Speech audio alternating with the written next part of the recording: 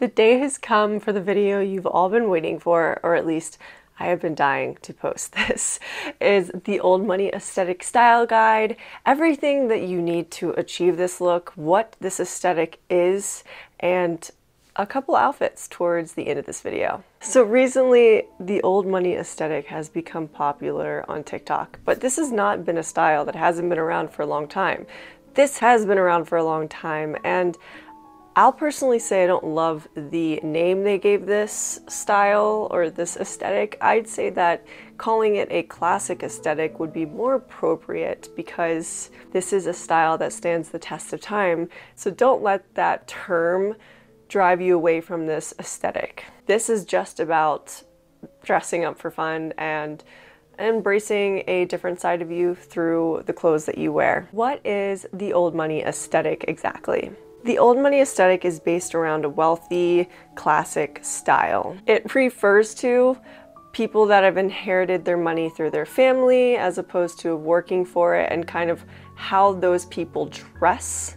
When I think of old money, I think of the royal family. The royal family and Gossip Girl. Those are the two families that come in mind. Some people might also think of polo ads, Ralph Lauren ads, J. Crew from the 90s, early 2000s, just representing a social class that could be old money. This style is very preppy and stands the test of time. It doesn't matter if you were to see a photo of someone dressed in a classic style, you wouldn't be able to pinpoint exactly when that photo was taken because that style has been around for so long. But first things first, I think the main thing that goes into old money is just looking put together.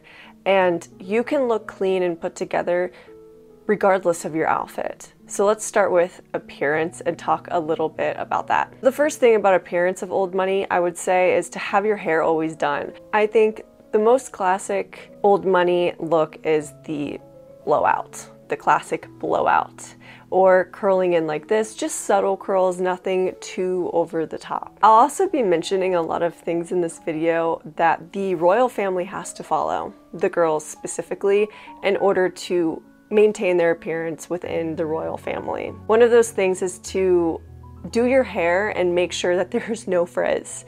Don't use hairspray, guys. It's very, very, very bad for the environment. Use like a gel if you have frizz. I definitely have some frizz right now and I did not put hair gel on, but yeah, that's one of the things that definitely can affect your appearance and the way that your hair looks, even if you do have it done. The next thing is to have your nails painted a natural color or just a clear gloss. I would go with a nude or light pink. This is something that the royal family does as well. And I actually have started painting my nails with a Bare It All nude color by Extreme Wear, Sally Hansen.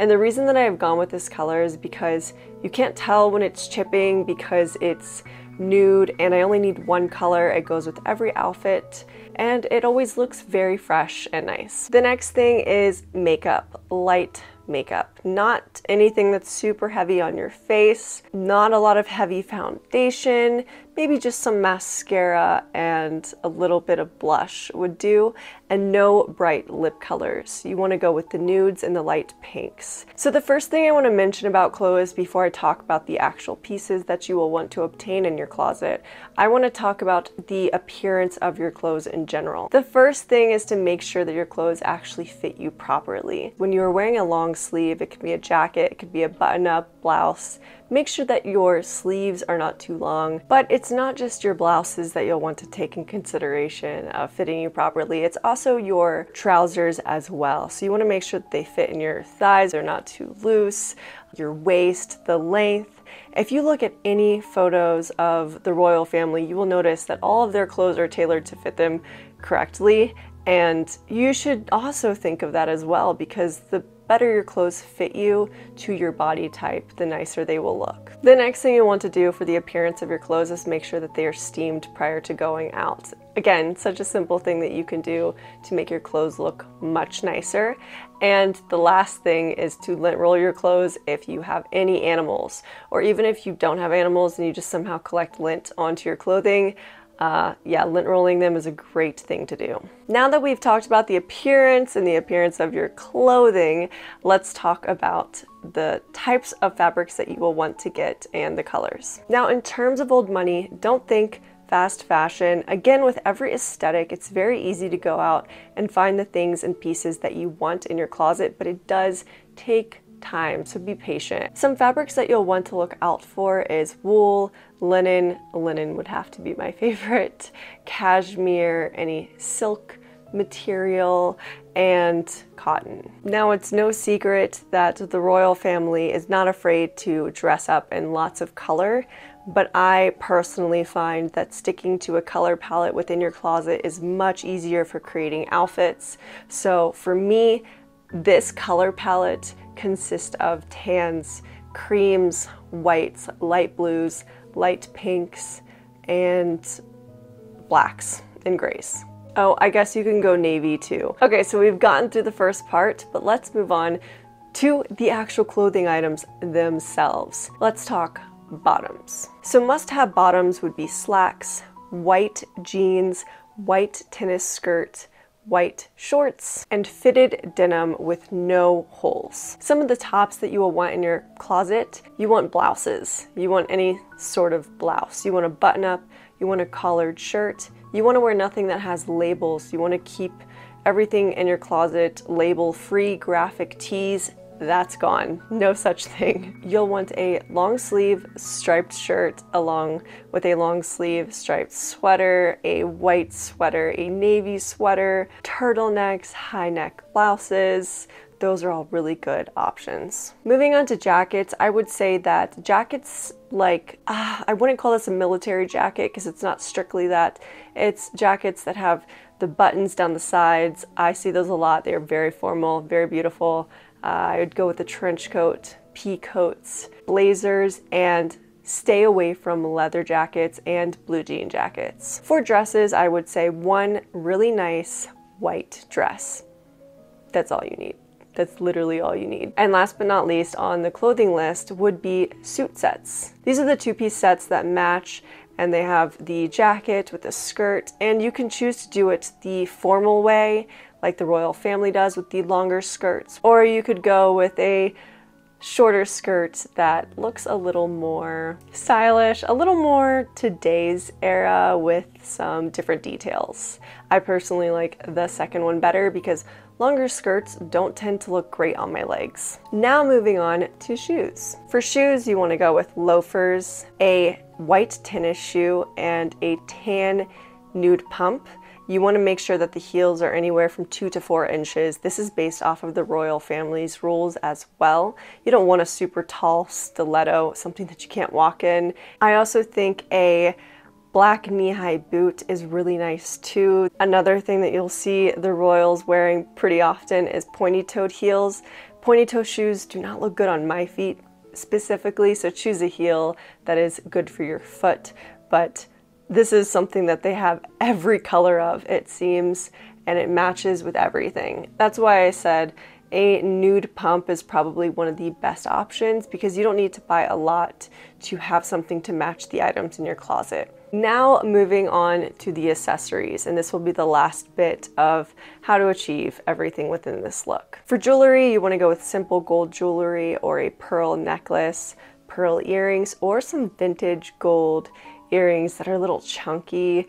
I just say any sort of jewelry you're wearing, keep it simple. And you also don't have to go with gold. I just think gold looks nicer, but depending on your skin tone, silver might look better on you. Another thing you can incorporate into your looks are brooches. These are very old and vintage, and you can find them at a Goodwill or your thrift store, your local thrift store. And you might not think to consider this into your looks, but it does look really nice on trench coats and pea coats. Next are headbands and bows. You see Blair Waldorf wear a lot of headbands and bows. You'll definitely want a sun hat as well. I'd say the simplest and most easiest one to have on hand is just a white sun hat. And this is something that I've seen a lot of. Another thing is an ascot. This is so cute. I love these, even though I don't have one, but they go so good with high neck sweaters or button-up blouses. I just love the way they look, and you can throw them over your head. You can use them as a headband. So there's so many different uses for just one thing. Another thing is pantyhose. You see Blair Waldorf wear a lot of pantyhose. And last but not least, to complete your look, you'll definitely want a pair of classic sunglasses. The one sunglasses that I can think of would have to be Ray-Bans, because these came out in the 30s and they have been worn by Marilyn Monroe, Andy Warhol, Audrey Hepburn, and they have always gone with these classic looks and they never go out of style. Couple things before we get into these outfits. I totally forgot to mention purses in the accessories list because I don't normally wear purses. So of course, purses would add a lot to each outfit individually. And the last thing I want to say, I'm not going out and purchasing anything new. I'm using the things that I currently have in my closet. A lot of these outfits are inspired by Gossip Girl. Okay, now that that's out of the way, let's get started. For the first outfit, I really tried to channel my inner Blair Waldorf. I don't care if the headband's over the top, and the high socks, I absolutely loved this outfit. Out of all of them, this one has to be my favorite. I only have a few white button-ups, so to make this one different, I just tied this black string that I had around the neck to make it look like one of those button-ups that you see that have the bows. I thought this was a really great alternative to do it yourself if you only have one type of top. I also added this headband that I got from the 99-cent store, and it's so cute, it has pearls, and I wear this all the time. For the skirt, I'm just wearing a black pleated skirt. This was purchased from Amazon a while back, but it fits me so great and it has shorts underneath. This gray blazer was actually given to me by my sister, and I cannot pronounce the name of the designer. I think it's more on the expensive side though. I will list it below, but the thing is, I don't think it's available anymore or even exists. For the next look, I put on my black vest, and this vest is so beautiful. I got this from Hot Topic, I think for $60 about 5 years ago from their steampunk collection, and it's so great because it ties in the back so it fits you properly, and I just love the way this looks. This is the closest I could get to a suit set, which is why I put these two together.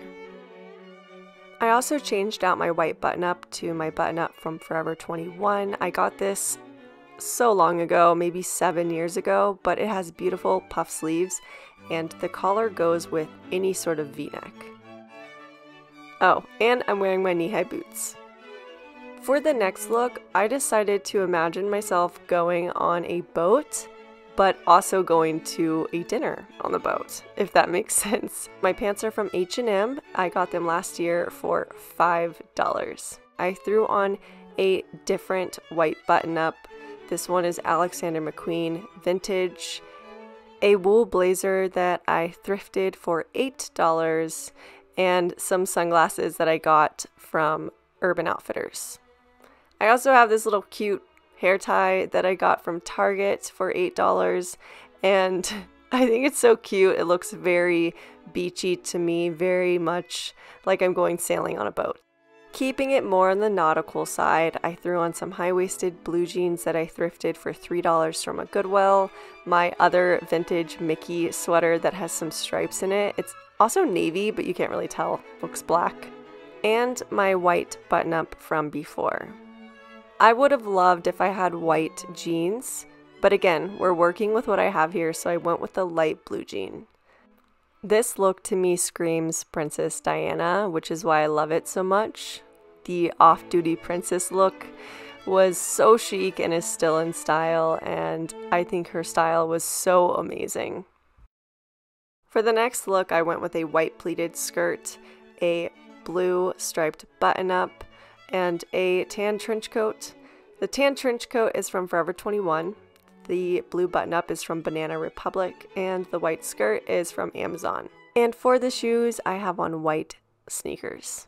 I'm personally not in love with this white pleated skirt. I feel it's more on the sporty side as opposed to the formal side, but you could pair it with a white collared shirt to look a little more sporty, but I hope to find a white skirt that looks a little more formal in the future. For the next look, I was going out for a day shopping look. It's a little chilly outside. I threw on some Wild Fox sunglasses that are in tortoise shell. And as I said, no labels are preferred. I only have 2 white sweaters in my closet, and they both happen to be vintage Mickey sweaters that I got from eBay about 10 years ago. So I threw on this white knitted sweater, and I think it still works. Of course, these looks wouldn't be complete without at least one all-white outfit. So for this look, I imagined myself playing tennis and throwing on a sweater afterwards. This is my other vintage Mickey sweater. I feel the logos and the elbow patches are not appropriate for this look to make it old money, but again, we're working with what I have here and trying to turn the wardrobe that I currently obtain into something a little more classic. If I did have a white polo though, I definitely would have preferred that, going for a more sporty look. Thanks so much for checking out this video. I do hope you enjoyed it and found some inspiration. But if this is an aesthetic that you currently do embody, please leave some tips below for me and everybody here watching this video of essentials that you feel we need or that I missed in this video. All right, so I guess that's it. Thanks so much for watching, and I'll see you all in the next one.